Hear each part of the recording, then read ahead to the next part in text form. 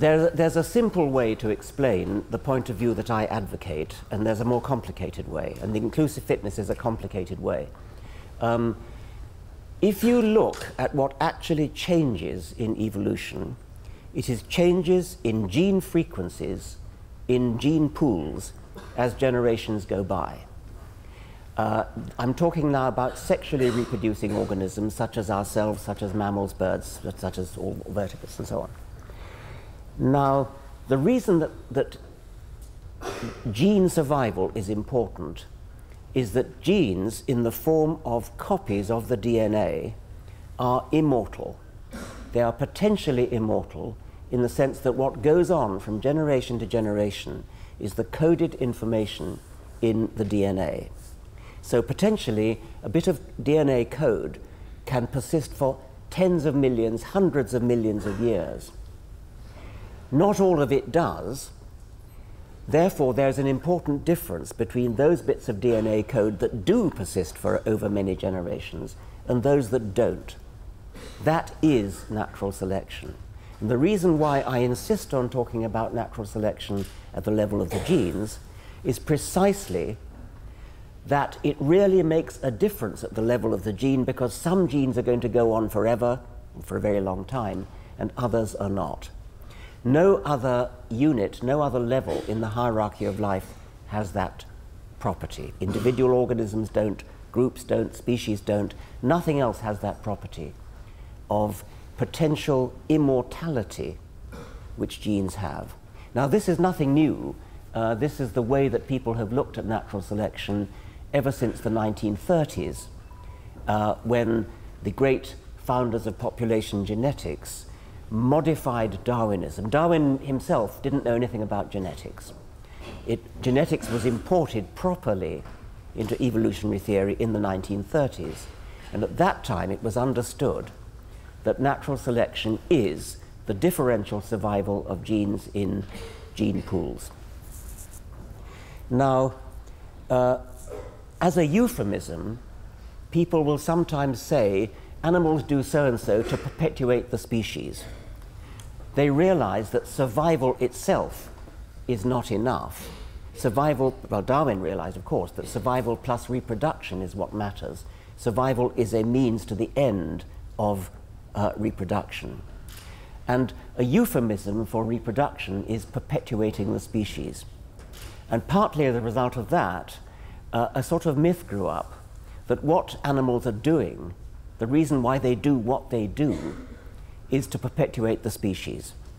The real reason is to perpetuate their genes, if you forgive the teleological language. The real reason is to perpetuate their genes. Perpetuating the species is an incidental consequence. The idea of perpetuating the species or perpetuating the group was semi-formalized into a theory of group selection. And some biologists tried to explain the evolution of things like altruism as a result of the differential survival of groups. Those groups in which individuals care for each other survive better than groups in which individuals don't care for each other. That was group selection. Not only survive, but perhaps bud off other daughter groups. That theory of group selection was correctly rubbished in the 1960s by various people, and perhaps the most significant of them was W.D. Hamilton, who invented the phrase inclusive fitness, which the questioner referred to. And I said that inclusive fitness was not the most clear way of explaining the point of view, but it's the one that Hamilton brilliantly put forward. Fitness, in Darwin's time, fitness meant roughly what we in colloquial language mean by fitness. It meant being fast running, it meant being strong, it meant being attractive, all the things that we in ordinary language might mean by fitness. When the population genetics revolution happened, the word fitness was given a technical meaning, which was pretty much that which survives, which meant that survival of the fittest, the phrase that Darwin took over from Herbert Spencer, survival of the fittest became a tautology, because the fittest were more or less defined as that which survives. The technical meaning of fitness pretty much meant the reproductive success of an individual, not only to the next generation, but to the grandchild generation, the great-grandchild generation, and so on. So a fit animal is one who had what it took, who was equipped to leave a lot of descendants. Now that has an obvious connection with the classical meaning of fitness. If you can run fast, if you've got keen eyesight and so on, that helps you, that equips you to have lots of descendants. But fitness was actually defined mathematically in this precise way. When Hamilton came along, he realized that because what really matters is gene survival, it's not enough to count just children and grandchildren and great-grandchildren and direct descendants, because collateral relatives, siblings, nephews and nieces and so on, also share genes. Therefore, a gene that makes an individual care for a brother or a sister, a nephew or a niece, would survive for the same kind of reason as a gene for caring for children and grandchildren. Hamilton realized that what matters is the statistical probability of a gene being shared, and that statistical probability can be calculated whether or not the descent is lineal or whether we're talking about collateral relatives. And he showed that what matters is a quantity called R, the coefficient of relationship, which is a half for offspring, a half for full siblings, a quarter for half siblings, a quarter for nephews and nieces, an eighth for first cousins, a 16th for second cousins, a quarter for grandchildren, and so on. So natural selection then favors animals that care for those other animals that have a statistical likelihood of sharing the same genes. Hamilton could have left it at that, and that was indeed the way he phrased it in his first paper, published in 1963 in the American Naturalist. However, he wanted to take over the concept of fitness and modify it in the way that it needs to be modified in order to take account of collateral relatives, because his audience, professional biologists, were already accustomed to talking about fitness. And Hamilton wanted to say, look, you can keep your fitness in your equations, but you must modify it to take account of collateral relatives. And the modified form of fitness that he invented was inclusive fitness, and he did a lot of rather difficult mathematics in order to show how to calculate inclusive fitness. Informally, you can define inclusive fitness as that quantity which an individual will appear to be maximizing when what is really being maximized is gene survival. The great triumph of Hamilton's theory was the social insects. It works for all animals. It applies to all animals in the form of a simple equation called Hamilton's rule, which states that an altruistic act will spread through the population if RB is greater than C, where R is the coefficient of relationship, that fraction I told you about, a half, a quarter, whatever it is. B is the benefit to the recipient, and C is the cost to the donor, the cost to the altruist. But as I say, he wanted to express fitness. He wanted to find the modification of fitness that you need in order to as it were, rescue the concept of fitness.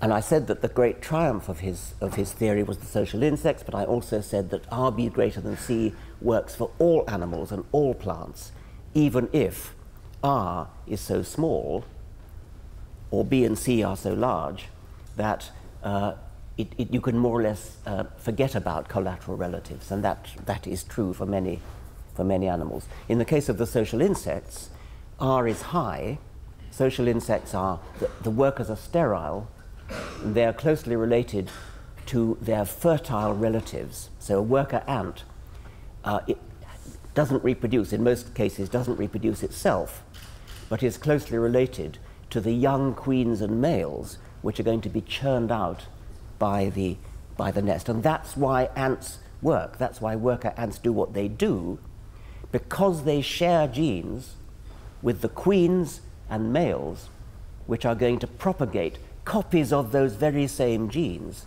into the next generation. Now, the questioner asked why such eminent biologists as E.O. Wilson, the great entomologist, the great ant specialist, the world's leading expert on ants indeed, why he has turned against inclusive fitness. It's not entirely clear to me. I mean, it's as though he thinks, and this actually goes back to his great book, Sociobiology, which already in 1975 betrays a certain misunderstanding of the idea of inclusive fitness. Wilson clearly thought that caring for relatives is a kind of unparsimonious addition to the ordinary theory of natural selection, which was what we were quite happy with from the 1930s onwards. So for Wilson, you don't move on to inclusive fitness unless you absolutely have to, because classical fitness, which applies only to direct offspring and descendants, grandchildren and so on, classical fitness will do the job. My reply to that would be, you can't escape from inclusive fitness. You can't escape from looking at collateral relatives. Whether you like it or not, RB greater than C is the correct formulation of the way natural selection works. And if you've got a species in which there is no altruism towards collateral relatives, that's absolutely fine. It just means that the B's and C's and R's work out that way. But you cannot get away from inclusive fitness. It follows deductively from the neo-Darwinian synthesis of the 1930s. It's not an add-on, it's not an additional thing that has to be justified by empirical evidence. It's there deductively in the mathematics. To go around looking for species of animal and testing Hamilton's theory is a bit like testing Pythagoras' theorem by going out with a ruler and measuring right-angled triangles. You don't do that. You prove Pythagoras' theorem by mathematical deduction.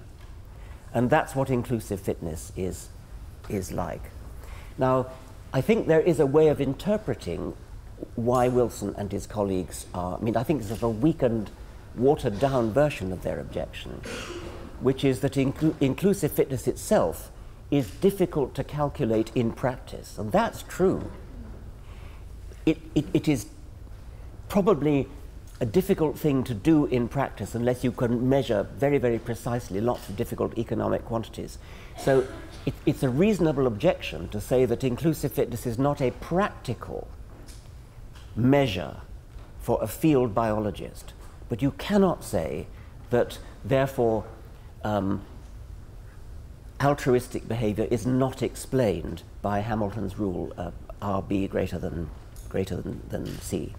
And my own preference would be actually to forget about inclusive fitness and go straight to the level of the gene and think in terms of genes manipulating individual organisms rather than think in terms of individual organisms trying to maximize their inclusive fitness.